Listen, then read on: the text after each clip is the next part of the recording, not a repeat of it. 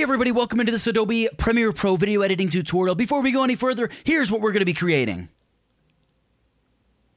Ooh, that's so sweet, isn't it? Titles and lower thirds and all of this stuff with the new Titler tool and the Essential Graphics panel in Adobe Premiere Pro. Now, this is new to the April 2017 release of Adobe Premiere Pro. We're going to talk about how to use all of it. My video is going herky-jerky on my screen next to me, so life is just good. Now, if you do enjoy this tutorial, make sure you leave a little like on it and also subscribe to my channel so you never miss another video editing Premiere Pro tutorial in the future. Let's jump into Premiere Pro and check out how we can make this right here and right now. Now, we're actually going to make two different types of titles here. I'm just going to close the QuickTime Player. We've got, of course, this one here, and we got that other one. But let's talk about how to actually create them here in Premiere Pro. All right, so here in Premiere Pro, it's actually pretty simple. It's pretty easy. Now, Adobe does tell me that there is a new graphics workspace, but as you can see, no graphics workspace to be seen. It appears there's a titles workspace, but the only thing that appears to be is it appears to be somewhat worthless because the whole graphics panel does not open in there. But I'll show you if you're not getting the graphics workspace. Maybe you are by the time you download and get this version of Premiere Pro. Everything's just fine and dandy for you. It's really not that big of a deal. I'm still working in my normal workspace anyway. We do have this graphics option here, but if we come up here under Window, we have this panel here called Essential Graphics, and when we open that, we get this. I'm going to dock it over here on the side of my Premiere Pro workspace. I'm going to just kind of squish it down a little bit, and I'm going to stretch out my timeline a little bit more, just something kind of like that. Cool. Now, over here in the Essential Graphics, we have a couple categories. Number one, we have Browse, and we have Edit. Now, Edit is for when we actually place graphics. We'll get to that later. For now, I want to take a look at Browse. Browse is really super cool because we can do a number of things here. We can immediately begin using a bunch of different templates that have been given to us by Adobe to place things like credits. I can open this up. Look at all these amazing different credits. These look like legit movie credits that you can add to the end of your films and videos. We have graphic overlays, which, you know, I mean, they're not like the nicest looking things. You can probably do much nicer, slicker, cleaner stuff in Photoshop and bring it over, or build your own using the Titler tool, which we'll get to in a little bit. But, you know, they're not all bad. There's some that are pretty nice, and you know what, maybe even one of the ones that I think is bad you really love. And if that's the case, hey, to heck with my opinion, do what you think is good. We've got some great lower thirds here. So all these lower thirds, you're shooting a documentary. You want that one where the guy is that guy from that place who does that thing, and you can put the lower third and that shows that. We got some just standard slates that may be useful for you. We have some social media. You know, like, share, subscribe, and hey, by the way, make sure you do that to this video. Like it, share it, and subscribe to this channel. Thank you for reminding me, Premiere. And then titles. So we're going to work here with titles, and this is pretty cool. We'll go with this bold title here, and the way you use it is you just drag it out and you drop it on your timeline. Premiere does this loading motion graphics template thing. Give it a second. It'll whip right through it, and once it does end up placing it here, we got 85%. Let's go. You can see we have just this object as if it's another video clip on our timeline. Now, if I scrub through this, you can see a number of things. As I scrub through, we have this animation that twists down and then text that bounces down below it. Pretty cool. How do we change that text, though? Because obviously we probably don't want it to say your title here in episode name. Well, we do this. We can do it a number of ways, but you can see up here now we've automatically switched to the Edit section of Essential Graphics. So I can click on your title here, and you can see I get, well, first of all, I get all these amazing text controls. So I can say, you know what, I don't want Bebas. I want, you know, Al Mac or any one of these typefaces. I actually do want to just leave it at what they have, but you can use any number of different options. You can change alignment, you can change color and size and angle, all kinds of really cool things there. Positioning. So the edit options give you a ton of features, but in this case, we want to keep things simple. We just want to change the words that are there. Well, enter the new text tool. Now, this is what you'll commonly hear referred to as like a titler or something like that. It is just the type tool here in Premiere Pro, and if we select it, we can work here in our program monitor as if it were just working in like Photoshop or Illustrator with the text tool. So I can say, all right, I'm going to type the word Philadelphia. Voila, maybe I'll say comma PA, right? There we go. Hit the escape key, and it gets me out of the text field, commits my change. Great. I can select the episode name block of text right up here in my edit mode. Great. I can grab the text tool. I can just highlight all of that text, and down here I can say, let me just back all of this text out. I'll just say the city of brotherly love. period. There we go. Escape to commit that change. And now all the animation is still there. So I have my title. I can just deselect with the edit up here in the edit panel. I can hit my spacebar to preview it. And there we go. I've created a title that fast, that easy. Now to this title, I can apply different settings. I can come over here to my effects. I could say, you know what, I want this to fade in. So I'll go like dissolve. I'll drag across dissolve here and I'll stretch it out a little bit.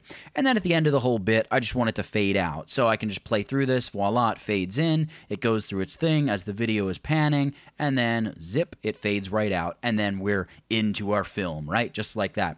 So that's all pretty cool. That's how you can quickly use one of the presets that's included here with this Premiere Pro April 2017 update. Really, really neat stuff. So it's super easy to edit them, really easy to change them. You can quickly jump from folder to folder just like that. And by the way, to delete one of these folders, what's nice is you can't just like select it and hit the delete key. You have to actually right click and choose delete or to move or to rename. That way you have to be very deliberate if you want to get rid of one of these things or drag one of them and drop it into another folder. I can't even drag and drop it. You'd have to right click and choose move, and then you could just choose the new folder which you want to drop that folder of templates into. So it's really, really cool. It's really nice the way they've set this up. And there's a lot of great resources for you, especially if you're just, you're like, get my basic lower third in there, and it's going to load that motion graphics template just like that. And you come over here and voila, you got your second line is smaller and the main name right there. And it's just a very simple lower third. And just like that, you can create a lower third for any project you're working on in Premiere Pro. So I just deleted that chunk of lower third from my image. Now, let's talk about a little bit more of a customized title. And this can also be used for lower thirds. It just depends on how you position the whole thing. Let's say we want to create a title that's custom for ourselves using these new shape tools and type tools here in Premiere Pro. Here's how we do it. So the shape tools are here underneath the pen tool. We've got this rectangle and ellipse tool. Pretty cool. And again, we can just come up here and drag on our program monitor as if we're just working on an image in Photoshop or Illustrator. Really, really neat. Now, over here on my effect controls, and also, by the way, in the Essential Graphics panel under Edit, I can start changing the appearance. So I could like select the fill color. I can say, you know what, I want to maybe get something that's a more saturated version of the reddish-orange color that's on the side of the building. All right, well, grab your eyedropper tool, select that color, and come over here to saturation, boost the saturation way up, and maybe change the brightness a little bit. There we go. We've got more of what you would expect to be a Philadelphia Flyers orange color. Great. And also over here in the edit panel, we have some align options. So we can perfectly align this to the center of our video frame, just like that. You can customize the scaling and even the opacity of it here. If we want to make it somewhat see-through, you can do something like that. It's all very, very easy to do. So let's just set this at, whatever. We got 69%. Let's leave it there because that's just too good. We'll leave it at 69% opacity. And now we want to add some text to this as well. So we're going to go grab the type tool and we can just click anywhere and we'll type out the word Philadelphia. So let's go Philadelphia. There we go. Escape. And now I can drag this text up above my colored box. Now, a couple things. There is this new layer model in Premiere Pro. So if I say, you know what, I actually want the word Philadelphia to be beneath that colored box, well, I got some layers up here. I can drag Philadelphia, drop it beneath that colored box, and there we have it. It's now beneath the colored box. I don't want that. I do want it to be above it. So now I'll select the Philadelphia text. I'm editing Philadelphia text and not the actual shape. And I can do something like, hey, you know what? I actually want to scale this upward. I want to make it quite a bit larger. Maybe we want to make it about that size. And I can click and drag it always with your black arrow tool over here, your selection tool. You can just click an element and just drag it and drop it wherever you want. You can see, by the way, I should have mentioned this earlier, down here in our timeline, when we started building this graphic, Premiere automatically created a new graphic object. That's what this bit is here. And I can stretch it out, and now this graphic will begin here at just past the 6-second mark and continue to just past the 10-second mark, right? So we create this sort of, title that looks just like this, and everything looks just like we wanted. We can select the text again. Actually, I think I'm good with the text where it is. But because we have this graphic object, we can do something as simple as maybe we don't want to do a dissolve. Maybe we want to do a slide, and we want this guy to slide in at the beginning and then slide out at the end. So when the title appears, zip, slides right in, And then when it gets to the end of it here, you'll see, whoop, there it goes, slides right out. So pretty cool. A lot of different things you can do, but like maybe we had here in our original title, we want to do some actual animation to this. We want the red box to drop down from the top and then maybe the text to fade in or something. I don't know. How do we do that? Well, over here in the effect controls, we have our shape and we have our text, and we are able to, as indicated by these little stopwatches, we can animate or, add keyframes and tween between them with a number of the different things. We could, for instance, tween the appearance. Maybe we want a stroke to appear, or maybe we want the color to fade from orange to black, or, from orange to bright green, or whatever it may be. You can tween and adjust all sorts of different things. So first and foremost, let's make this so the orange box drops down from the top, and we'll make it drop down and kind of bounce back into place. So we'll begin here with the shape. That's the shape 01 right there. I'm most interested in the transform options down here. So I'll open up a twirl down transform, and I have scaling. First thing I'm going to do is check off uniform scale, because I just want to play with the vertical scale. Now what I'm going to do is I'm going to go to the beginning of this video clip, or this graphic clip. So with my playhead out here, I want to make sure I have this V2 selected, right, or whatever your track is. You want to make sure you toggle on that track like that. So when you hit the up arrow key, it's going to move to the very first frame of that clip, right? So we're at the very first frame of that clip. Maybe I'll slide my program monitor over a little bit so we can get a little bit more of our animation timeline here, right?